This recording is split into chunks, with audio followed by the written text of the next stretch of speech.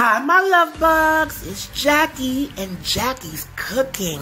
And guys, I got something so special for you today. Ready? It's my ultimate 10 cheese over the top mac and cheese. Guys, it's cheesy, it's gooey, it's delicious, it's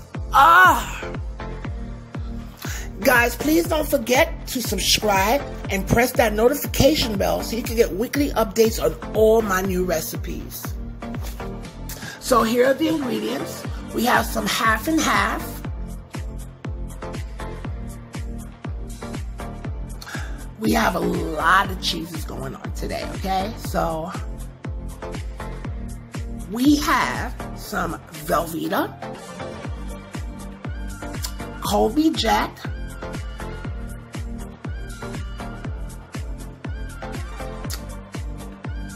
Extra Sharp Cheddar, mild cheddar, Monterrey pepper jack cheese, and some smoked Gouda, and of course cream cheese. Oh, that's just divine.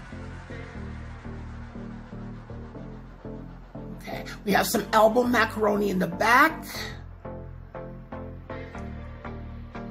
Okay, we have some butter, and the rest is just the rest of the cheese I didn't finish grating. We're gonna throw it in the pot so it can melt down anyway.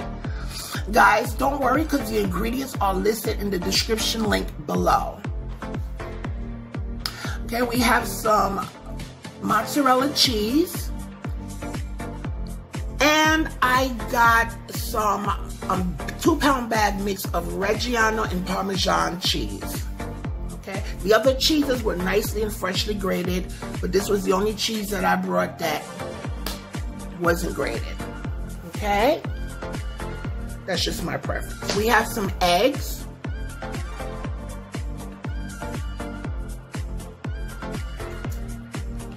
some black pepper, some seasoning salt, some paprika,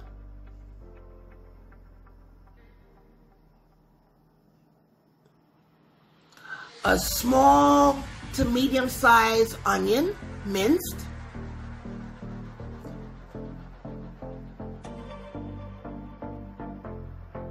some sugar, and guys, I forgot to display, you're gonna need some flour as well, okay? So let's get started.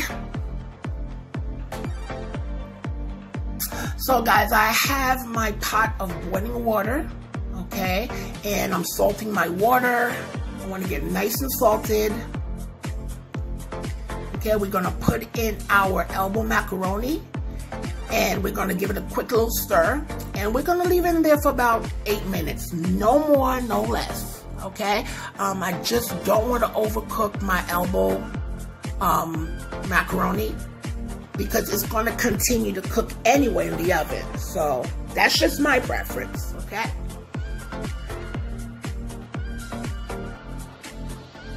Okay, so we have a pot here. It's nice and hot. We're gonna add some butter.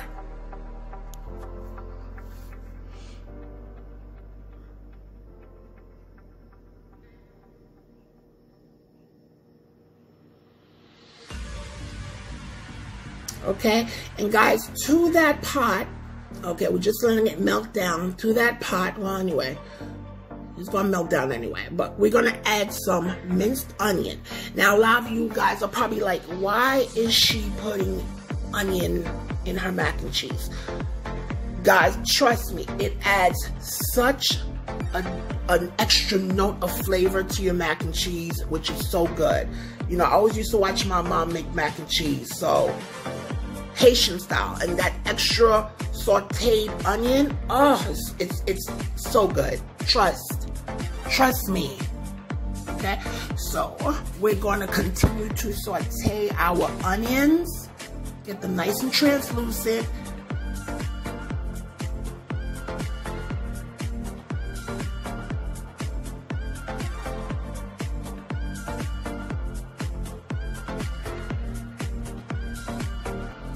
we're gonna add some more butter.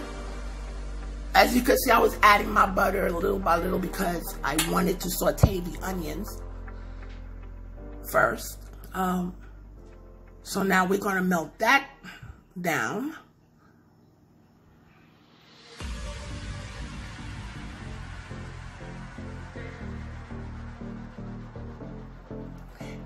Okay, and once we got that melted down, guys, we're going to introduce our flour into the fat. Okay, so what we're going to do now, we are going to create a roux. Okay, first, when we put our flour into the fat, we want to cook that flour for at least a good minute or two, because you want to take that raw flour taste out. Okay, because what we're doing right now, this is the beginning stages for our bechamel sauce. Okay, and in my experience, when I do a bechamel sauce, I like to add lots and lots of cheese. I mean, some people, they'll do more bechamel than cheese. I like to do the bechamel, but add lots of cheese. That's my style, you know. And I understand, especially when you want to do a good mac and cheese, it's costly. Cheese costs a lot of money, especially when you're doing a good mac and cheese like this. So I have different other ways I do mac and cheese too. All right, this is just my ultimate one. Sometimes you may not have money to buy 10 cheeses, so you get what you can and work with it.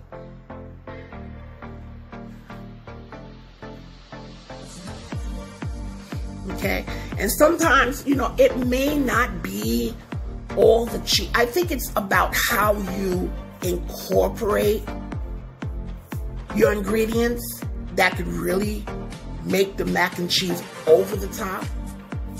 You know, because some people may add less cheese and their macaroni and cheese can be out of this world. So, you know, it's all based on you and your techniques.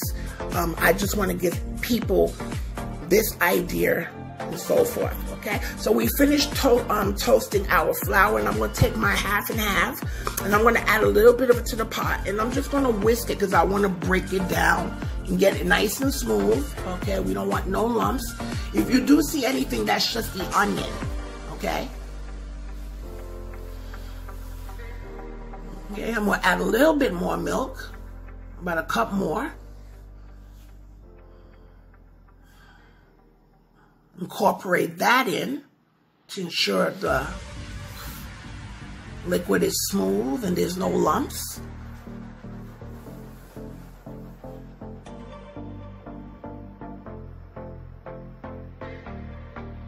Okay, and we're doing all this on a nice medium low, medium flame, okay?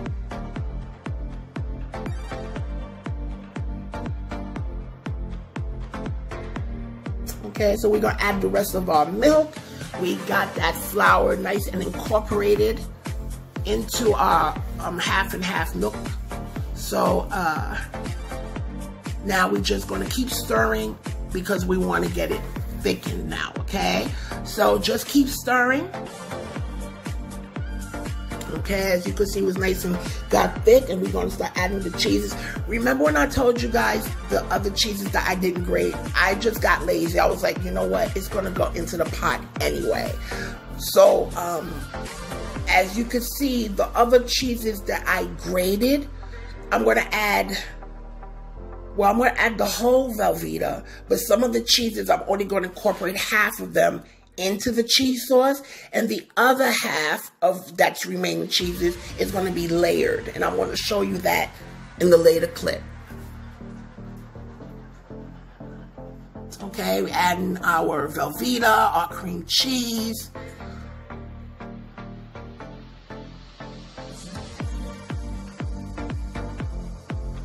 Okay, we're going to stir that. Oh my God, this looks so good, guys, especially when that cheese, it looks like a fondue, you know. Basically, I would say it's like a fondue.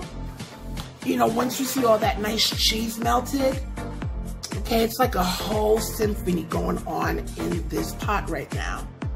With all these beautiful cheeses,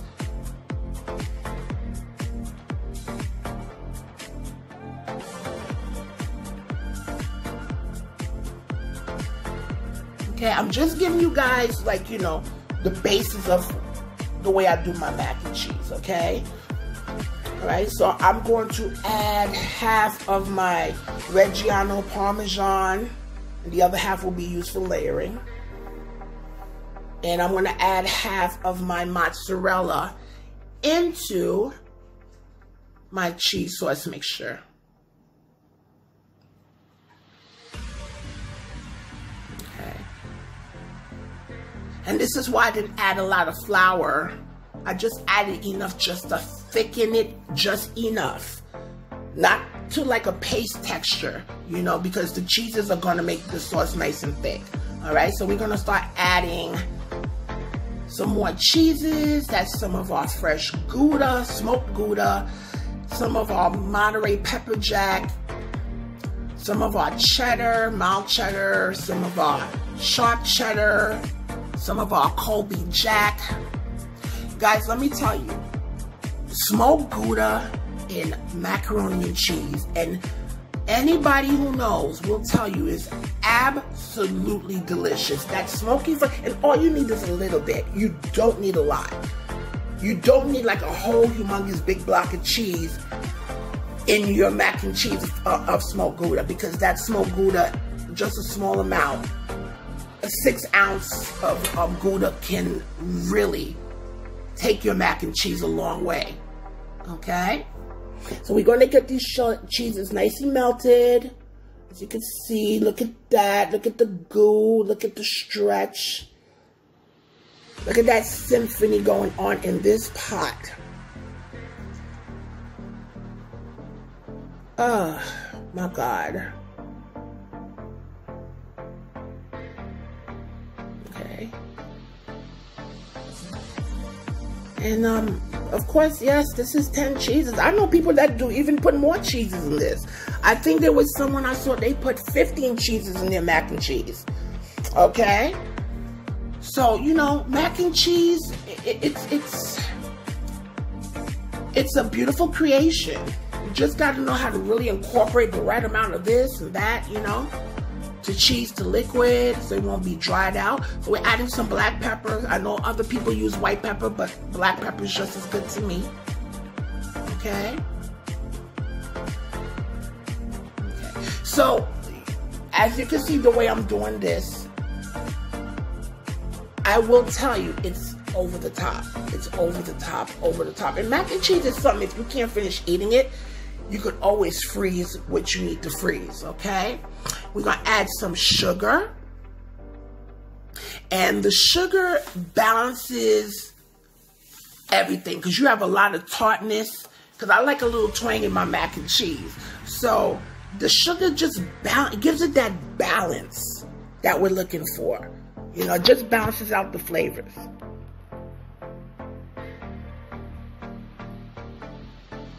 Okay?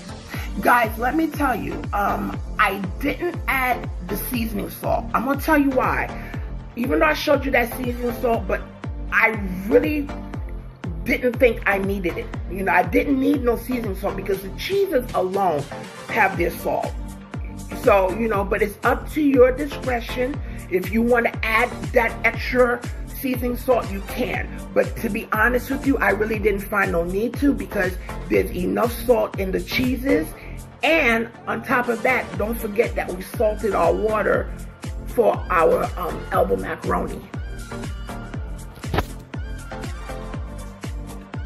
Okay, so now we are going to drain our macaroni. Okay, and I'm going to rinse them. Okay, I'm going to rinse them because I want to stop the cooking. Some people may not want to. Some people will be, oh, I'm not, why do you do? Well, you know, it's me. You know, you do what you want to do. You know, again, this is going to be your creation. You'll take the basis of this and work it out. Maybe you want to add different cheeses from the cheeses I add, you know. But give this one a shot, you know. You're going to spray it with some cold water just to stop the cooking, because it's going to continue cooking in the oven anyway, as it's baking and between all those melted cheeses.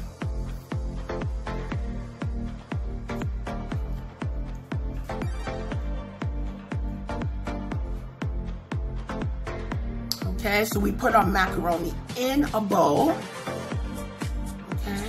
And I'm gonna beat in some eggs. Okay, the egg is gonna act as a binder as well. Okay, we mixed in make sure all the noodles are well coated with the eggs.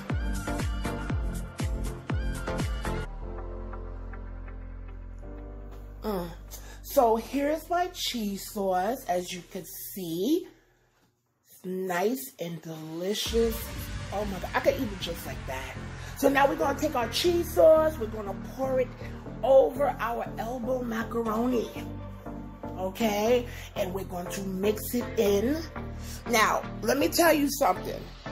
At this point, if you wanna really, really go crazy and I don't know, you want to add some shrimp, you want to add lobster, make it lobster mac and cheese or shrimp mac and cheese, I don't know, this is the time for you to start, you know, mixing that stuff in and getting everything coated, okay? So I'm just mixing in the cheese and getting all my noodles nice and coated.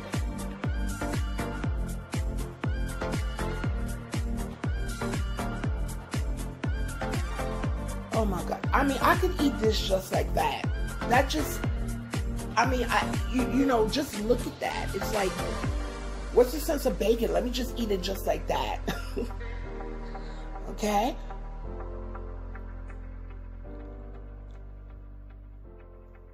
Okay, so now we're going to add some more black pepper. Okay? And guys, if you haven't subscribed yet, please don't forget to subscribe, okay, and press that notification bell so you can get weekly updates on all my recipes, okay? Don't forget to share and just let your friends, your family, your neighbors know that Jackie's cooking, okay? So now we're going to add our mixture into a crock pot like thingy that I had. I just wanted to bake my mac and cheese deep. Okay, you could bake it in whatever you want. Okay, so I am going to layer my mac and cheese. Okay, so I'm gonna start, you know, it doesn't matter what cheese, I just mixed everything in. I didn't care, you know, and I was just layering cheese. I think I had like about 3 layers. Okay.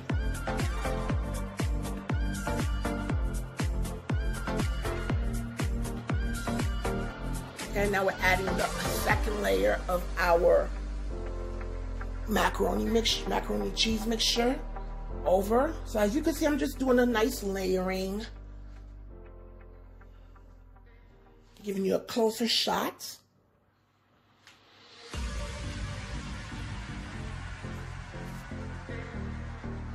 Okay, adding more cheese. That's what it's about. I mean, if you're gonna do mac and cheese, do mac and cheese. Go all out. You know, I mean, this is something, you know, again, it's not all the time you could buy all these. I mean, cheese is costly, you know. I mean, if I'm going to do a good mac and cheese for you, it's going to cost, you know. All right, so we're going to add our, I think this is our last layer.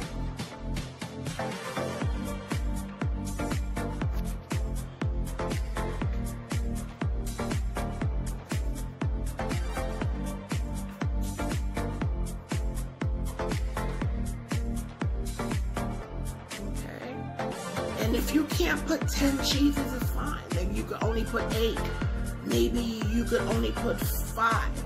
You know, but the point of this is to just get the basic idea of how to do nice cream sauce. So now, as you see what I'm doing, I'm not mixing it. What it is that I'm going in and I'm slightly just trying to swirl everything in a little bit. Okay, it's not actually mixing it. Everything is still there. It's just giving it a little lift through in between. If you understand what I'm saying, you know, we just want to make sure. I'm just extra with how I do my stuff, but it's worth it because it's good mac and cheese. Okay. All right, so we're gonna add the remainder of our cheeses. Okay. Oh, guys, I forgot to tell you, don't forget to grease your pan, okay, with butter before you put it, your macaroni in, okay? We're gonna have our cheeses on. Okay, I already have my oven preheated at 375, and I had baked this for about 45 minutes. So it all depends on your oven. You want to have that nice golden brown, as brown as you may like, okay? Uncovered in the oven, because everything's already cooked anyway. The only thing is, which is not going to take time, is probably the egg, and that's 1, 2, 3. Okay? I'm going to add a little paprika. Just want to make it look cute.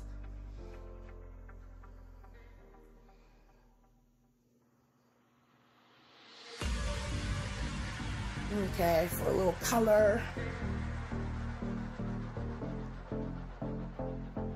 Okay, so we're going to pop this into our oven, and we're going to let it bake uncovered, and we're going to let the oven do its work. And here we go. Now, guys, let me tell you something. Please, please don't rush into digging into this. Let it set. Like, don't do what I did, because I was all anxious, because if you pull it out, you know, it needs to set. So I would at least let it set for at least a good minimum of 30 minutes, okay? But guys, this was delicious. It was so good. My husband was in heaven. I was in heaven. I don't do this all the time now, because you gotta watch that figure now. But guys, I just want to say enjoy. Love.